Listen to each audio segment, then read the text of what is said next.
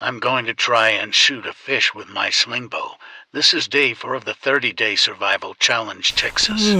Good morning. Gotta get up and meet the day.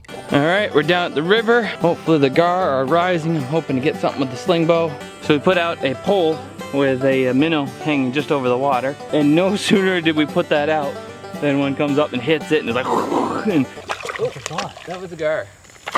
Oh, right over his back. I know, I saw him. Yes! Oh, what the heck? I had crawfish for dinner again.